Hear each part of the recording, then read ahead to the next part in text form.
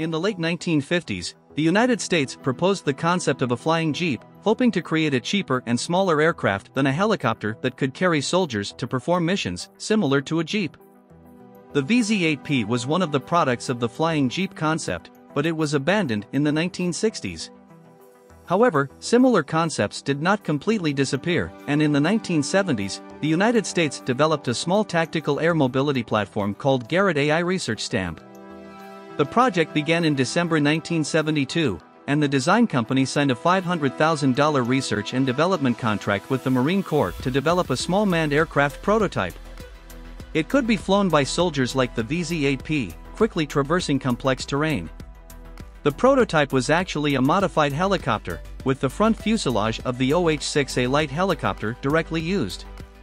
It could accommodate two pilots side by side, and the rotor and other structures were removed, and a new power system was adopted. A Garrett TSE-231 turboshaft engine was installed at the rear of the fuselage. It operated at a speed of 6,000 RPM and generated a thrust of 1,050 pounds.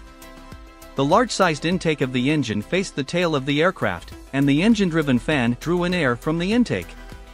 Some of this air was used by the engine, while the rest passed through the duct and mixed with the engine exhaust.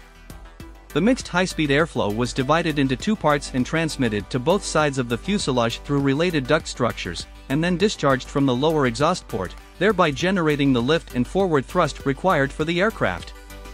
There were deflectable blades in the airflow channel, which could change the direction of the airflow appropriately by deflecting, completely generating lift when vertical and producing forward thrust when the airflow was appropriately deflected backward.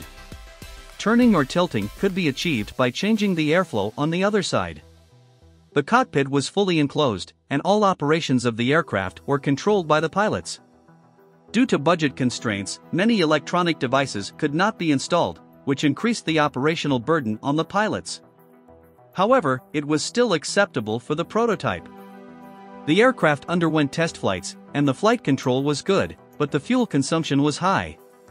The endurance time was 30 minutes, and it reached a maximum speed of 120 km per hour, a maximum altitude of 1,500 meters, and a maximum range of 50 kilometers.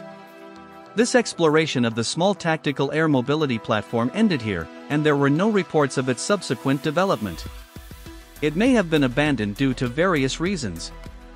Anyway, the Marine Corps has been using helicopters for combat operations afterwards, perhaps considering that helicopters are still better overall.